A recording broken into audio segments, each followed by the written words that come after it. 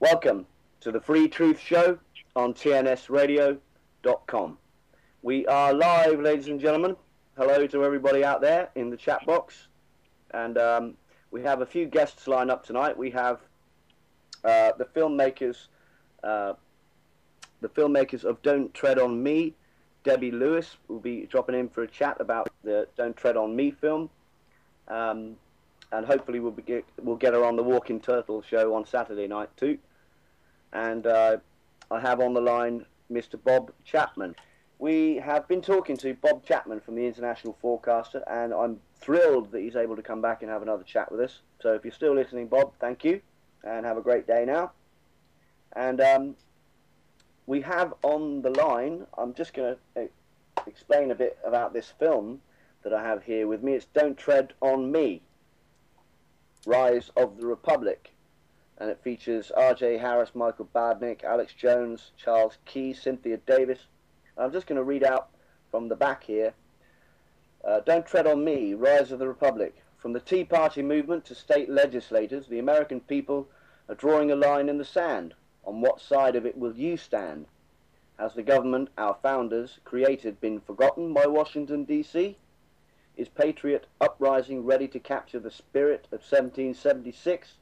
Don't Tread on Me gives the viewer a look into the movements, mindset, and legislation that will catapult the Great Restoration into households across America. What is the choke collar the federal government uses to rein in the states? Are the states sovereign or subjects of Washington, D.C.? What did the founders foresee? And how did they seek to protect us from a tyrannical government? Don't Tread on Me exposes the Commerce Clause, defines sovereignty, the proper role of government, a constitutional militia, and much more. Don't Tread on Me offers sound solutions to take back rights stolen by the out-of-control, despotic federal government. Don't Tread on Me will educate, inspire, and activate a nation desperately seeking direction. What side of the line will you stand?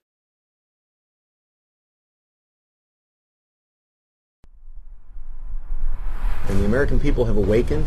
The Patriot Uprising, what some people might call the Tea Party movement, whatever you want to call it. And when the Patriot Uprising occurred, it really occurred and gained steam because the American people got fed up. In the last 20 years, we've seen an acceleration away from our Constitutional Bill of Rights and towards absolute despotism. When it reaches the stage that you can look at what's going on and say, well, this is just a series of usurpations, abuses, which are leading inexorably to this result, then it is not simply one's right, it is your duty to take this kind of action.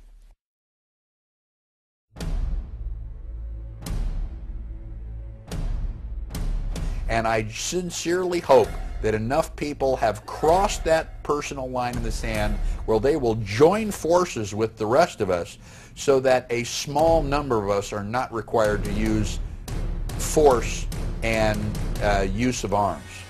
Sheriff, you took an oath to uphold and defend and obey the United States Constitution. When it matters most is now. You mean from now on, the Cartwrights don't fight their own battles anymore? Is that what you're saying? From now on, whenever we get into any kind of trouble, we have to go begging for help? Not begging, it ain't begging. Well, then what is it if it isn't begging? Because 30 years from now, somebody's going to ask you what you did during the Patriot Uprising. The time when you have to defend yourself from the government is when the law becomes lawless. We're drawing the line in the sand, and we're saying this is our territory. No, absolutely not. I will never take a mandatory vaccination. There might be shooting that day. I'm going to do what I need to do to protect my family. It's up to us to fix the mess. But this interstate commerce clause has been interpreted so broadly as to literally affect every aspect and phase of American life. What are our obligations of citizenship? The thing to fear the most is not a person with a gun, but a government that would take that gun away. A well-regulated militia is necessary to that purpose. If they want to stop the federal government, they have to find a vehicle. They have to find something that's couched either in law or the Constitution. There are tough times on Main Street. Unemployment reached double digits and small businesses are struggling to stay alive. The answer to 1984 is 1776.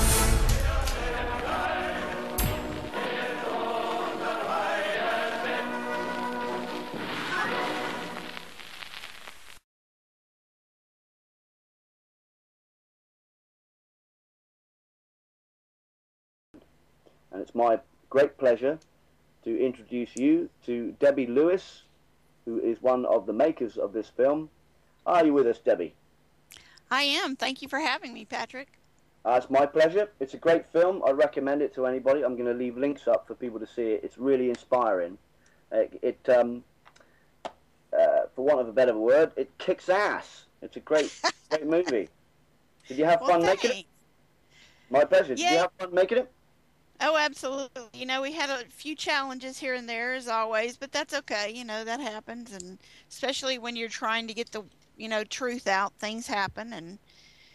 But yeah, there's, the people in the film have so much to say, and, Michael Badnarik and Tom DeWeese, Dr. Vieira, Richard Mack is a great guy, Alex Jones, another great guy, and several of the legislators here in Missouri. We live in Missouri, and that's why several of the legislators that we interviewed happened to be from Missouri. But they were sponsoring bills that fit in exactly with the premise of the film, which was state sovereignty. It was important to get their input since we live here. But yeah, it's really opened my eyes. One of the things that people don't understand, especially in America, we take things for granted. I know the world sees that, but Americans don't see it. We think we know everything, All right. And so we learn in school, we read our Constitution in school, and we go over it a little bit, talk about it, and nobody ever thinks about it again. But you can't protect what you don't know you're losing, and you can't protect your rights if you don't know what they are. Exactly, Yeah. Well, us on the Freeman Island site, it's set up to explore the nature of sovereignty, and it's exactly the very thing that we mainly discuss: solutions, re-establishing responsibility for your own flesh and blood sovereignty, and they look into a great deal